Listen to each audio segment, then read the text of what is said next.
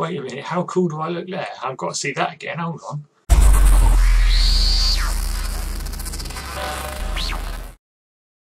Okay, well that made me look pretty cool. Yeah, so this week's question is, when did I know I was transgender? Now, this is just a tricky one to answer because I guess there was no like one realisation that I was transgender. What there was a series of realisations of various different things. Now, I guess firstly you have a kind of, well, I had a realisation of something being wrong, awry, uncomfortable. I had a realisation of that was something about gender, and then I had a realisation that I was transgender, which led later to a realisation that I had to do something about it.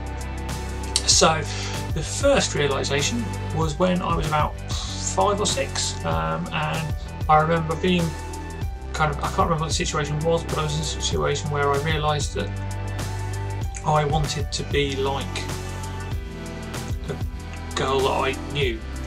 You know, it was kind of, I didn't really know, it took too long to understand really what that meant, or what that was, but it was there and I was conscious of it, and from that point onwards I was always conscious that there was something not right, or that I had this, I guess, yearning to be,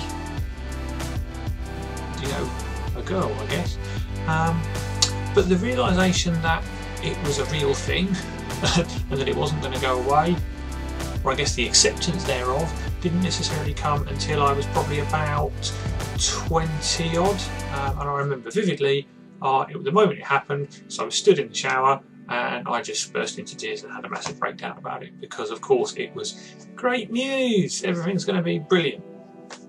So yeah, that was that. But then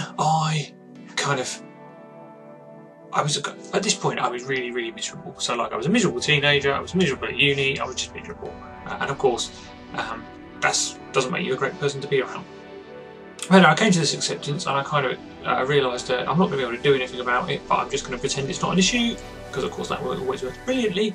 But yeah, so I kind of then managed to participate in society to a degree. Had a girlfriend for a long period of time.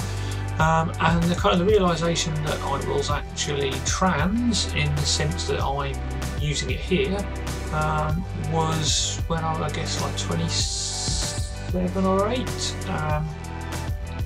and that was, yeah, that went well.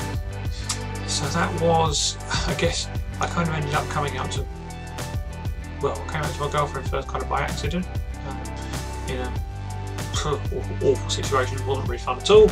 But anyway, for a while I thought that would be okay, we kind of dealt with it, we thought it's a thing, we just collectively approached it from the same angle that I'd approached it for the previous 10 years, which was that we could just pretend it wasn't a thing and it would go away, which it didn't.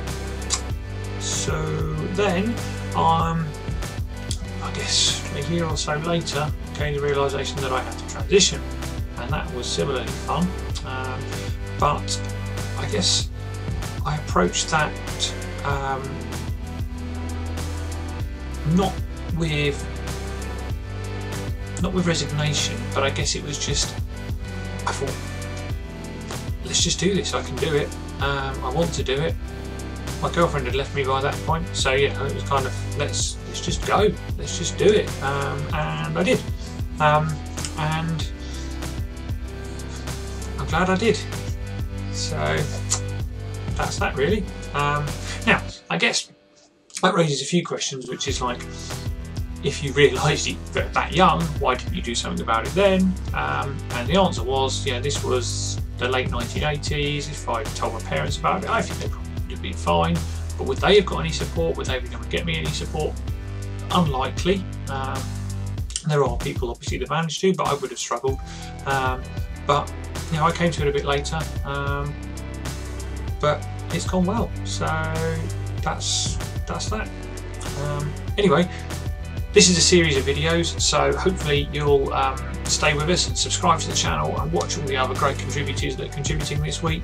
We're going to be talking about different topics over the next few weeks, so subscribe, comment, like, all that good stuff, and I'll speak to you soon.